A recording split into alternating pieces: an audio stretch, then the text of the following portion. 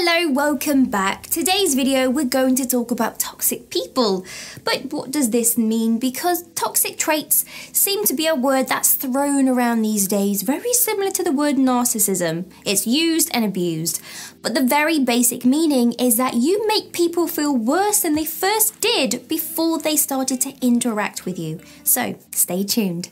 Sometimes we go through different stresses in life, and that can cause our emotions to really build up and we kind of explode as an emotional kind of bomb type thing. But that is safe to say that sometimes you might catch yourself doing these types of things. However, if you are not doing these things stated in the video on a constant, regular basis, don't worry. But if you do notice that you seem to be agreeing with what I'm about to say and nodding your head in shame, well, it's very, very likely that you could be a toxic person. So here are the 15 things that you need to know. Watch for their body language. When you first greet a person, they will seem energetic and very bouncy, but then towards the end of the conversation, you notice they seem closed off. They stop talking and they do not want to look you in the eyes, and you get that closed off vibe. It could be that you did or said something that really hurt them. You hear the same poor excuses. Friends or colleagues always give you an excuse of why they cannot interact or hang out with you. It could be that they are leaving you on red or taking a very long time to actually call you and get back to you.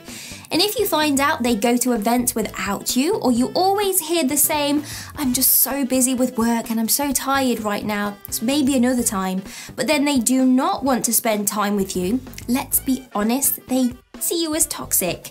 Because if you really like someone, you want to keep spending time with them.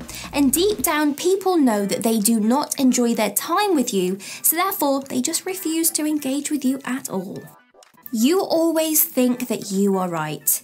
If you find yourself telling people that they are wrong, that they need to do things your way, and you find it very hard to just accept people for who they are, faults and all, and you do try to change them, it's likely that you are a toxic person. If you are the person that seems to just have an opinion on everything someone does, well, keep watching the video, because deep down a toxic person feeds off criticism and they think they are far more superior to everyone else. You don't hear from people after you see them. Do you find that you hang out with friends or talk to people on the phone and then they don't call back and you don't hear from them for weeks or months? Well, this could be because they are recovering from the stress and the bad vibes that you give them. You do not celebrate other people. Toxic people are quick to ask for praise and brag about their new achievements. However, when someone else has taken your spotlight, you do not seem joyed in the slightest.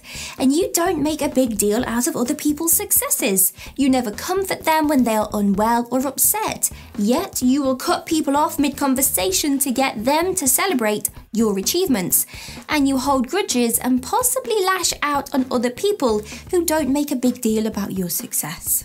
People just vanish out of your life. Yes, some people are going to be going through their own issues and they could vanish from your life for a number of personal reasons. But if this happens and you have already found yourself nodding along to the other signs of this video, well, it could be that you are a toxic person and people want to stay away. You humiliate people to impress others. Now, friends have banter and it's normal and it's relatively healthy. However, if you constantly put people down in a group and you are very rude and this is a constant thing that you do, this is leaning towards the toxic side of things. And if you try to make people like you more and laugh with you at the expense of putting someone down, well, this is behavior that you really need to change. You do not respect other people's boundaries. If a friend wants some alone time for a couple of days and you turn up outside their house because you are upset, then consider this a bad move within reason, obviously. Now, this would be okay if there was a crisis. However, most people are emotionally unstable and they cannot self-soothe. Therefore, they will expect their friends to stop what they are doing to heal them because of the toxic traits inside. And if someone says they don't want to have a drink and you keep going on and on saying just one drink, it won't hurt, or well, if you can't lend me £50, just lend me £20, maybe 10, it's fine. Well, this is toxic behaviour because you are not respecting other people's boundaries. You cannot let it go. Take a page out of Elsa's book. If you always find yourself talking about the past or one specific thing that happened to you, yet you do not try to improve your thought process or the situation, you could be toxic. Now, most toxic people will wallow in their own misery and they will not seek the needed steps to better their own life. You own the conversations.